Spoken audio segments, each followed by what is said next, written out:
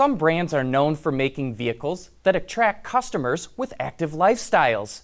But there's one thing that active wear normally lacks: pockets. And as key fobs get bigger and bigger with more functions, where to put them can become a real dilemma. Now Jaguar Land Rover offers the activity key as a solution. When you pull up to wherever you're going, just leave the fob inside the vehicle and get out with the activity key on. Once the door closes, you have 30 seconds to get to the back of the vehicle.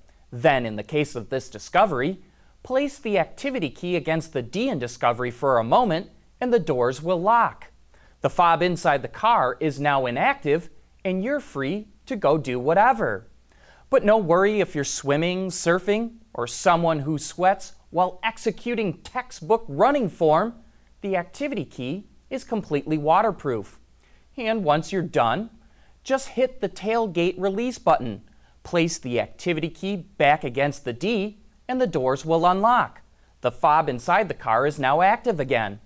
And there's a trick little hidden compartment behind the HVAC control knobs to store the activity key if you're worried about putting it somewhere else and losing it.